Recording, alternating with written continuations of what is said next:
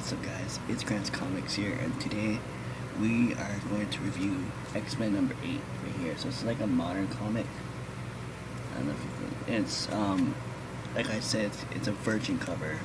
So virgin cover has no titles, it's about the artwork and stuff like that. And it's very cool. It has, like I said, it has Magneto. It has Magneto on that side. It has Professor X, Professor Xavier. And this is another comic that I'm gonna try and sell. So basically, this is basically about, so the X-Men are on a mission. They find this egg called the King Egg, and I guess it's supposed to be like if someone that's not an alien or whatever the species is from touches it, then it gets, like, it contacts the aliens that originally is protecting the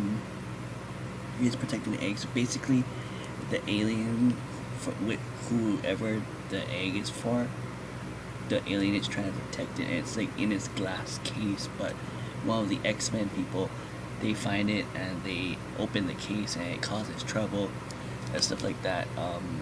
I guess the aliens from Sector 43, I guess it is.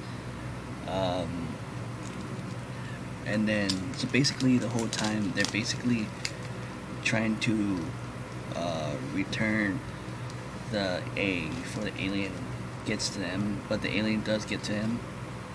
So this is what the egg looks like right here. This is called the King's Egg. There. This is the aliens who...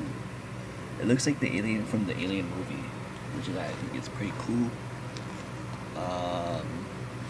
It's a Marco Martin cover. He's the variant cover person. And then Gabriel, this dude right here, has a dream, weird dream. I don't know if it's Cyclops or... No, it's not Cyclops. His name is Scott. So he has a weird dream, and then so basically the captain is Cyclops, the commander is like Jean Grey. So there's Jean Grey, there's Black Bolt, there is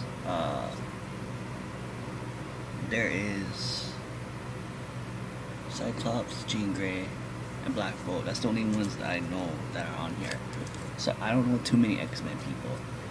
And of course the cover is Magneto, like I said, Magneto, Professor X right here, and Magneto. So this is a Marco Martin cover. It's a variant of number 8, and it's like God Kills something. I don't know what it's called, but yeah, pretty cool. This is one of the comics that I'm gonna sell. Like I said before, I love covers that are simple and not too much thing going on.